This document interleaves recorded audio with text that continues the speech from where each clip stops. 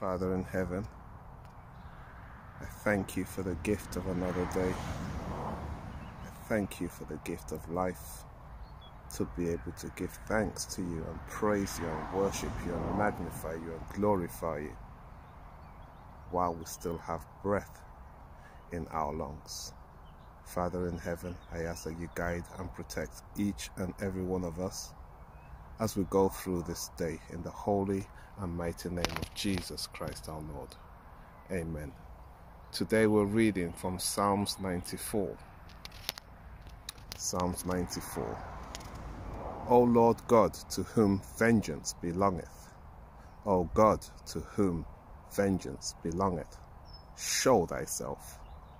Lift up thyself, thou judge of the earth, render a reward to the proud. Lord, how long shall the wicked triumph? How long shall they utter and speak hard things, and all the workers of iniquity boast themselves? They break in pieces thy people, O Lord, and afflict thine heritage. They slay the widow and the stranger, and murder the fatherless. Yet they say, the Lord shall not see, neither shall the God of Jacob regard it. Understand, ye brutish amongst the people, ye fools, when will ye be wise? He that planted the ear, shall he not hear? He that formed the eye, shall he not see? He that chastiseth the heathen, shall he not correct? He that teacheth man knowledge, shall he not know? The Lord knoweth the thoughts of man, that they are vanity. Blessed is the man whom the Lord chasteneth, O Lord, and teacheth him out of thy law, that thou mayest give him rest from the days of adversity, until the pit be digged for the wicked.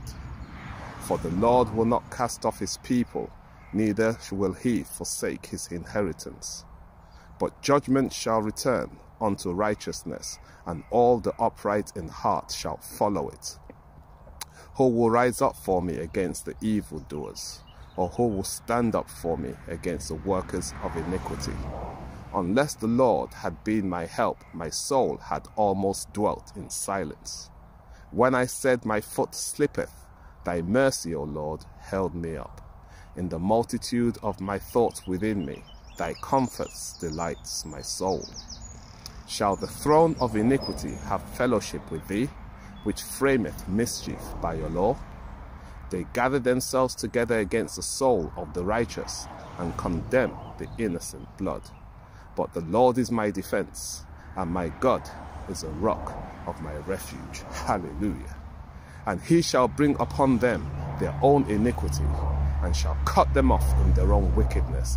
Yea, the Lord God shall cut them off. Amen.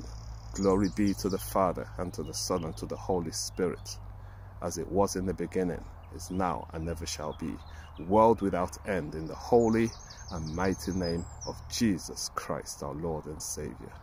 Amen. Now here is wishing you all a blessed day. In Jesus' name I pray. Amen.